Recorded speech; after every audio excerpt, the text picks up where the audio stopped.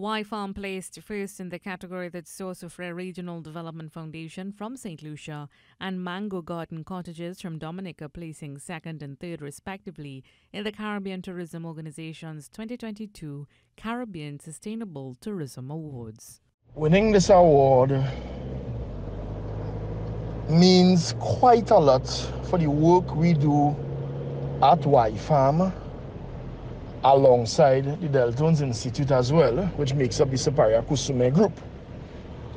This award not only allows Siparia people to feel proud and a sense of accomplishment based on the work that we continue to carry in the community, but it also allows people to get a greater appreciation for Siparia.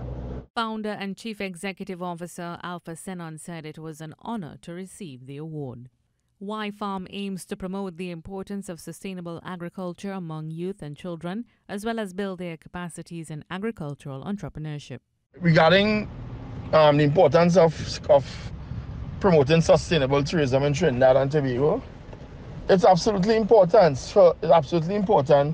to regain a sense of pride and patriotism, because if we don't love it, then other people won't love it. The Ministry of Tourism, Culture and the Arts has been providing technical support to the non-governmental organization in its push to become a sustainable, community-based tourism organization.